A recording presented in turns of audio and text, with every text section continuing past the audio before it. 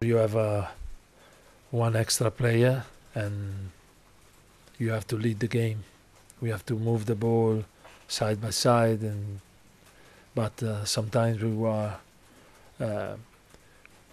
went rush and we are frantic, but we have to improve in this aspect. We know very well, and it's a long process, and